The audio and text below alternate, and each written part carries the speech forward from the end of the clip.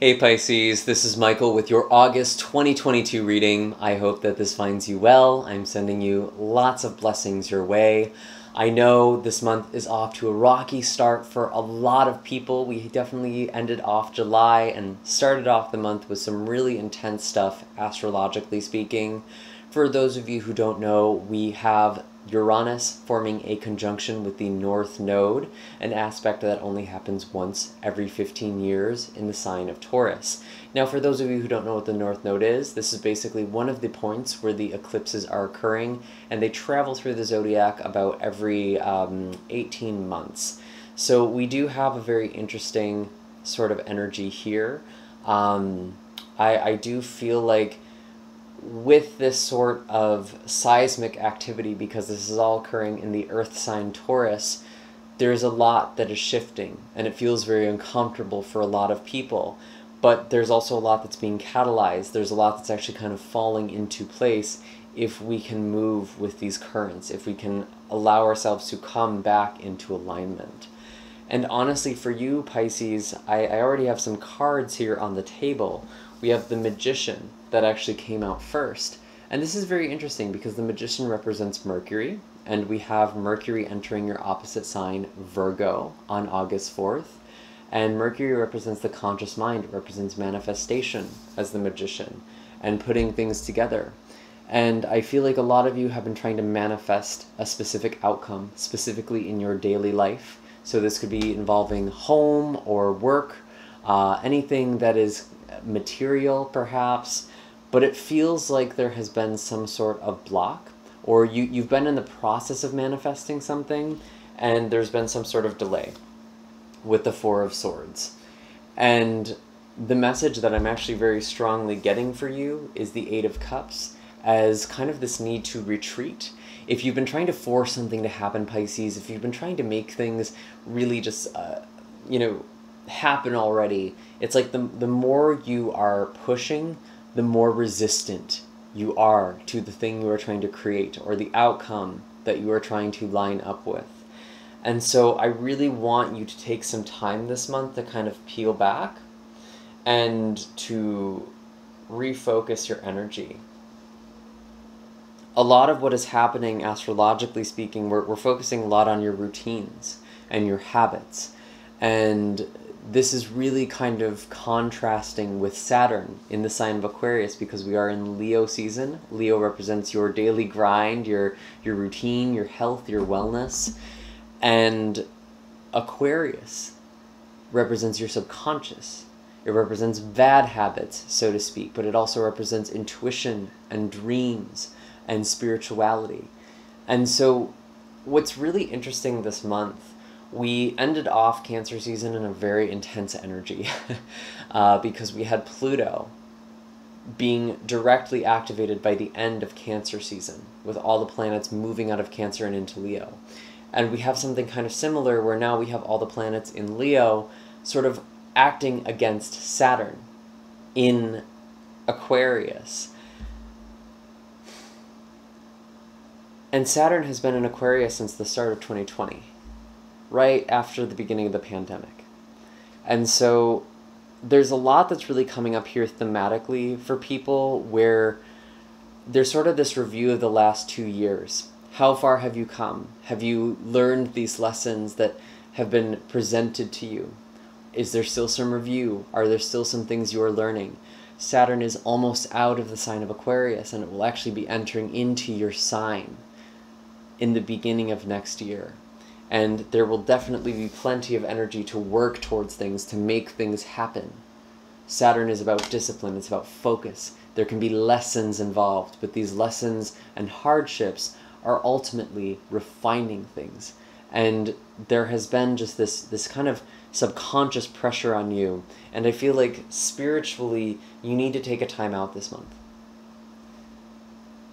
You need to make time to replenish yourself, to rest, to sleep, to meditate with the Four of Swords.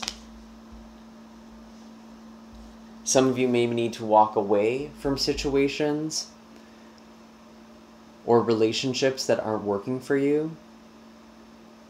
But to be completely honest with you, Pisces, this feels like you are just temporarily removing yourself from a situation.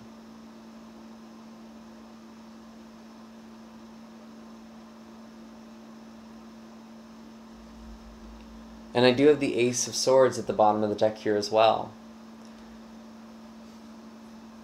And if you're waiting for some sort of clarity, if you're waiting for some sort of answer or message, especially regarding to something you've been working on, it will come. But it's almost like the harder you're trying to make something happen, the more resistance and tension you feel in your body.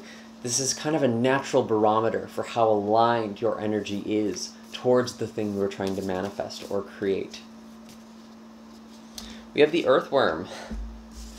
Yeah, you're working very hard. You're tending to soil here. You're trying to create something new, and you might be feeling a little self-conscious about your life right now. You might be feeling like you should be further along, or that the people around you are more skilled. There's kind of this feeling of being vulnerable, actually.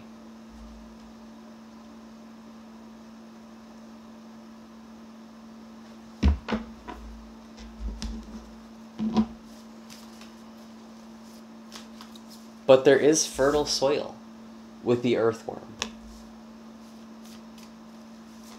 And it's not that the seeds you've planted aren't going to root. They aren't going to sprout. They will. They are going to sprout. It's just taken more time, and there's this self-consciousness that's coming up for you.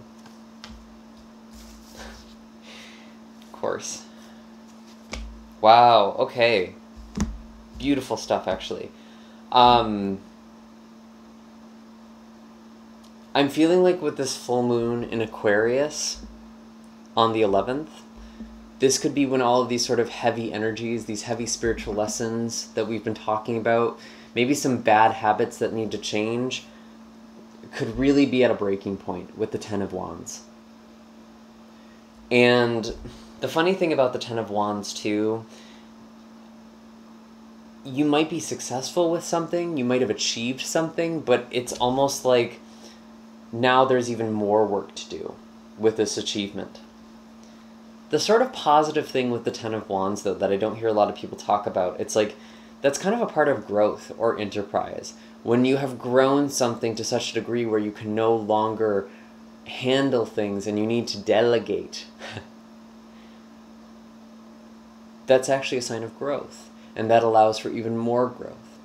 So maybe there is something that is coming to fruition by the end of this month, but it's going to require you to delegate your energy or your responsibilities onto other people. And I do feel like there is potentially someone here to help you with the Two of Cups, or even a new relationship with the Ace of Cups. I love Virgo season for you because that does represent relationships. And with Mercury entering Virgo right at the start of this month, there might be communication with someone, you might be opening up more. Then we have the Sun entering Virgo on the 22nd, that's when Virgo season begins. And then finally we have a new moon in Virgo on the 27th. So this new moon, the Sun, Mercury could all be bringing this beautiful energy, these new beginnings in your relationships that feel really, really great. This could be deepening an existing connection. This could be a new relationship, perhaps. I feel like it's also possible that this hard work or this hard energy isn't necessarily even in your own life, but in your partner's life or in someone's life that you are connecting with very strongly. That's actually quite possible. And I feel like there's something about you needing to take some time for yourself now, because all of a sudden there's going to be a lot of things that fall into your lap, and there's going to be a lot of things to do. There's going to be a lot of responsibilities.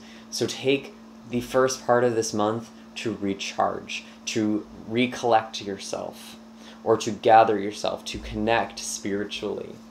There's a couple of other things happening this month with your ruling planet Neptune, or one of your ruling planets Neptune, that's also very interesting to me.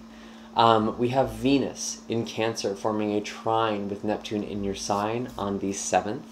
And this is really interesting because this could be bringing about Again, like new sorts of relationships, new potential, new passion, new creativity. You could be reconnecting to a passion as well. Maybe that's the thing you are committing to with the Two of Cups.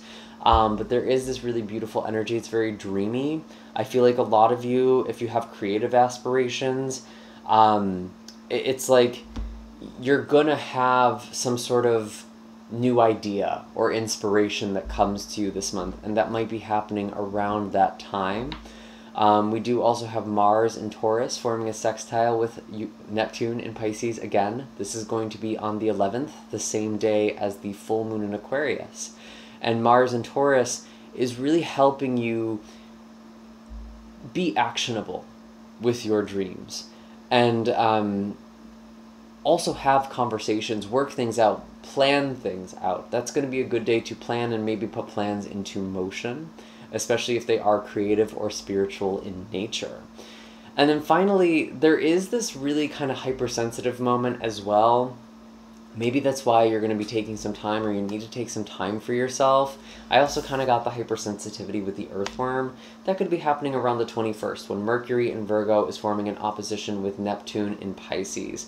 There could be some sort of confusion. There could be some sort of hypersensitivity. It might be hard for you to figure out what's your own energy and what's someone else's energy, what you are feeling or what you are projecting onto somebody else, or maybe vice versa. There's some sort of cross wire there.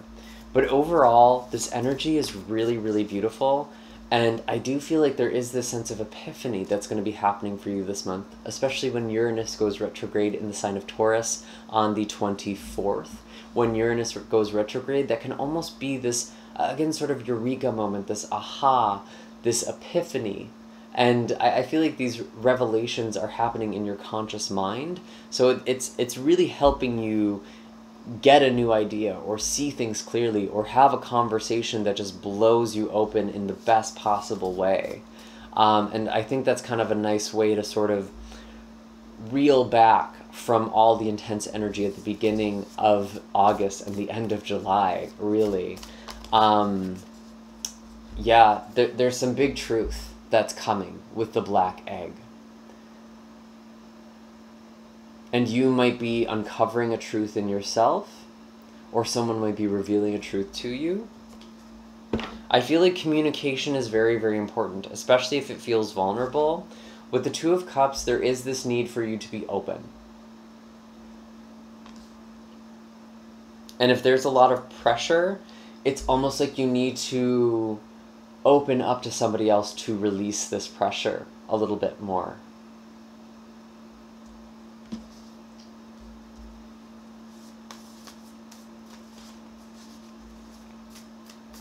What else do we have for Pisces? Is there any other messages for Pisces? Wow, cosmic egg, crown chakra. Yeah, something is really blowing your mind, quite literally. And it's interesting how we have two egg cards here. The black egg represents the throat chakra. The cosmic egg represents the crown chakra. I feel like some of you are literally going on a retreat, or kind of distancing yourself from the hustle and bustle of daily life and really meditating or connecting spiritually, especially with the Eight of Cups and the Four of Swords. I feel like there's this thing with meditation, or even going on like a meditation retreat or something like that. That's kind of what this energy reminds me of.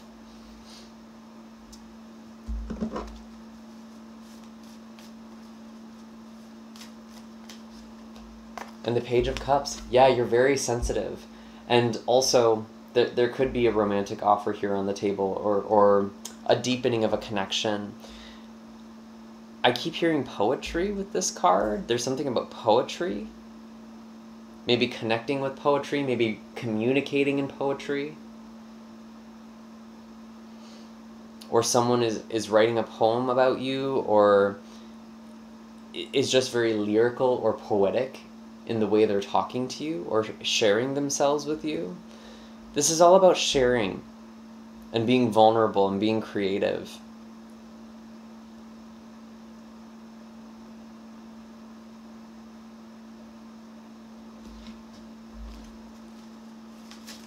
Is there anything else for Pisces? Six of Cups, there's something very healing.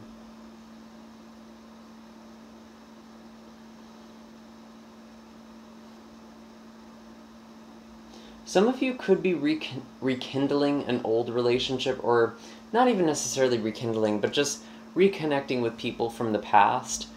This is actually sort of interesting because Mercury is going to enter into Libra at the end of this month, around the 25th. Mercury is actually going to be going retrograde, and it's going to go back into the sign of Virgo either in September or in October. I haven't checked that far ahead yet. Either way, when Mercury goes retrograde, especially in your opposite sign, that can sometimes bring back people from the past, or just thinking about people from the past, or healing from things from the past. But actually, when I'm looking at the Six of Cups, it almost goes deeper than that. It's like you're healing something from childhood and patterns in your relationships that you have reincarnated throughout your life. There could be reconnecting with someone, or crossing paths with someone, and you're like, oh wow, I've healed a lot, actually. And there is just a lot of focus on health and healing overall, being in Leo season for a good portion of this month too. So definitely take care of yourself, and don't try to push things right now. Let things sort of flow. Really meditate and get into a more allowing state, because it's almost like a finger trap energy. Like the more you're trying to pull or get out of something or make something happen, the more stuck you get. And it's when you lean into the discomfort, or when you lean into the uncertainty, or just like kind of come back to yourself, that's when you release yourself.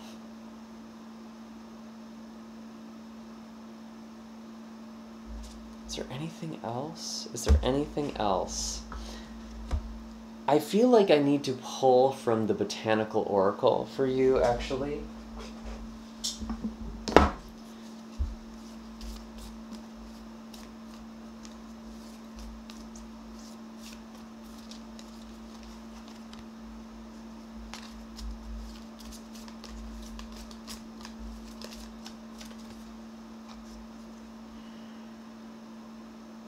Hold on.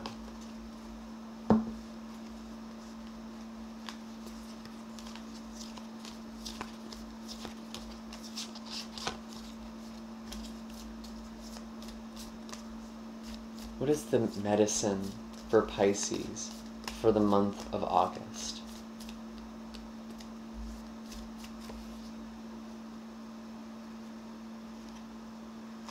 Blackberry. Adaptation. And I know with this card, I believe blackberry is a very adaptable plant in the sense that it can pretty much grow anywhere. And that's kind of interesting, because there was that message of fertility with earthworm.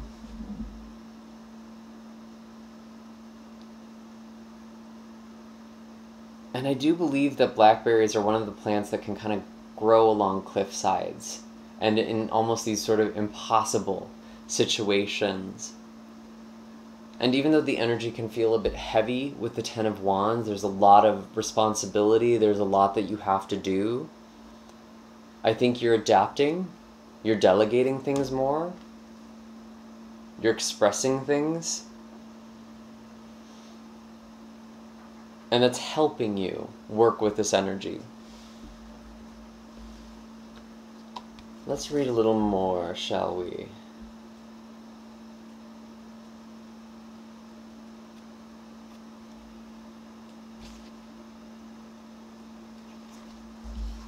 And I'm going to kind of skim through here. This book actually goes through like all the herbal properties and folklore of each of these plants. So if you are interested in herbalism, I highly recommend this deck, the Head Witch's Field Guide and Botanical Oracle.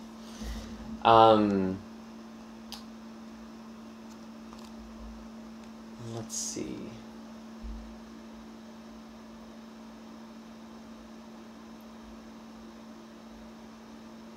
The Latin name of this plant is rubus, for bramble, and ursinus, for bear, as it is frequently found in areas where bears are also found, and is of course among their staple foods.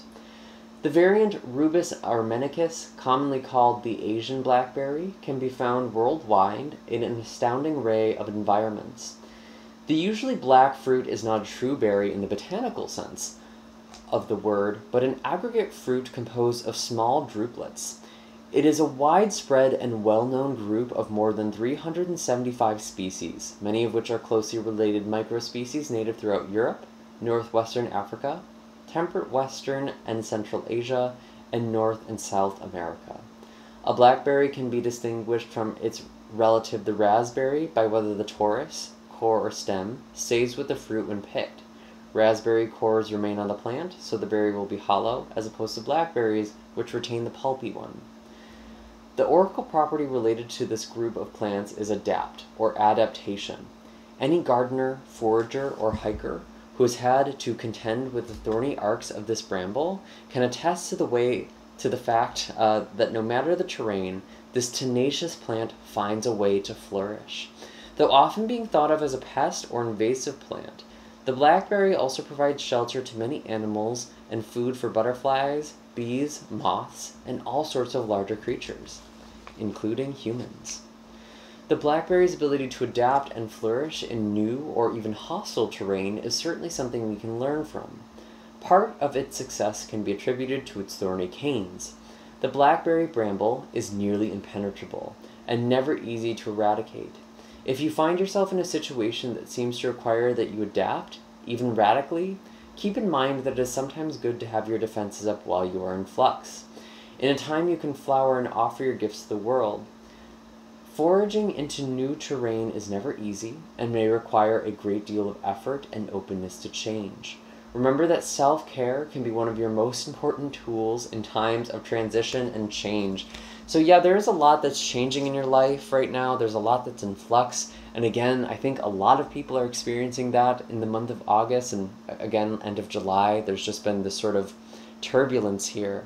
So kind of almost channeling the energy of this plant or connecting with blackberries in some way and this adaptability could really help you. And just being more adaptable, allowing yourself to shift and to change. I feel like there are these sort of messages or almost downloads is how I want to refer to them. You're getting information, you're getting clarity, but it requires you to kind of go out of your routine and to adapt to new energy. And I do feel like, again, there is something about self-care here too. That feels all really important and resonant. And I'm pretty sure that's everything for you this month, Pisces. I hope that this was helpful. Be sure to hit like and subscribe. If this video wasn't super clear or you'd just like greater clarity on something that came up, you are welcome to check out the video for your moon or rising sign. Not all of these messages are going to resonate for everybody, so it really is up to your own intuition and discernment to figure out which video is the one that draws you in, regardless of your zodiac placements, actually. So really just trust your intuition to bring you to the message that calls you in the most.